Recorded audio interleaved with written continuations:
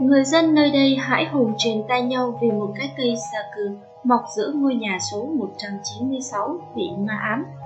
Hồn người đàn bà xấu số trú ngụ trên cây.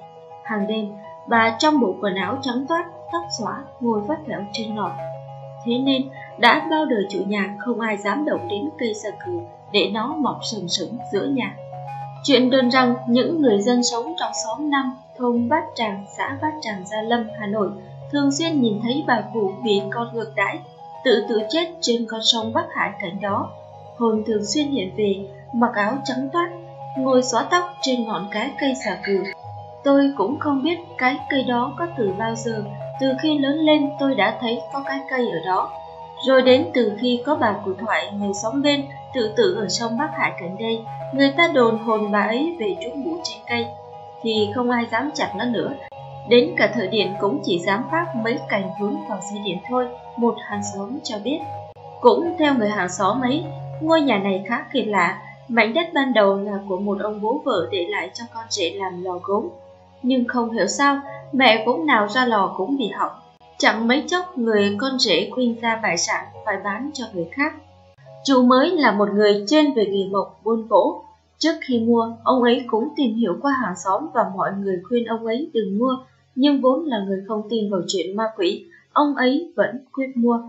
Chẳng biết thế nào, cũng chưa đầy một năm sau, gia đình tan nát, bố con cãi đánh nhau, làm ăn lụi bại. Sau đó ngôi nhà lại được bán rẻ cho chủ nhà, là người làm trong ngân hàng. Ông này cũng cho em làm lò gốm, chẳng biết thế nào, mẹ gốm nào ra cũng hỏng.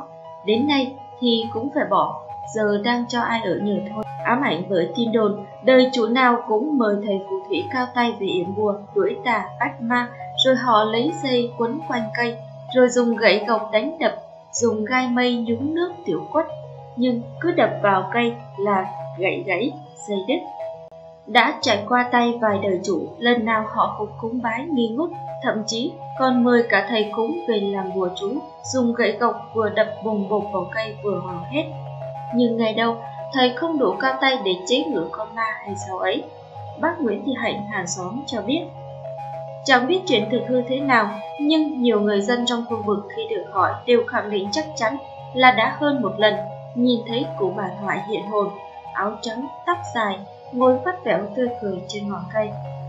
Nhìn cây xà cừ gốc lớn cỡ 2 người ôm, xuyên thẳng qua mái hiên, cành lá tùm càng làm tăng thêm vẻ u ám huyền bí. Ông Đào Quang Thịnh 66 tuổi, một người hàng xóm cho hay, nó mọc sừng sững giữa nhà, đổi mấy đời chủ nhưng không ai dám chặt cái cây trên mảnh đất đó.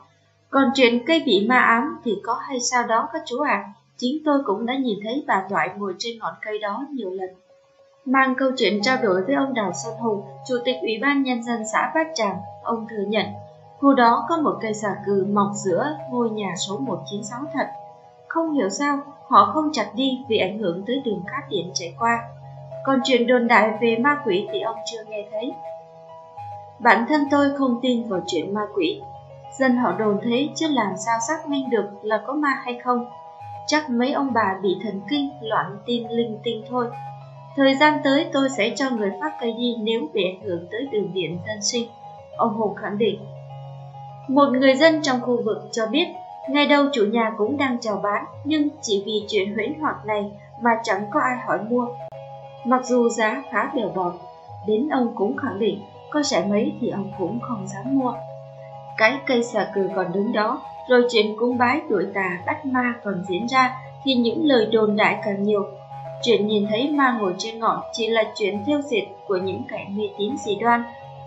Rồi những chuyện xảy ra với các đời chủ chỉ là sự trùng lập ngẫu nhiên, chắc chắn chẳng có ma quỷ gì ở đây đâu, ông Hùng nói.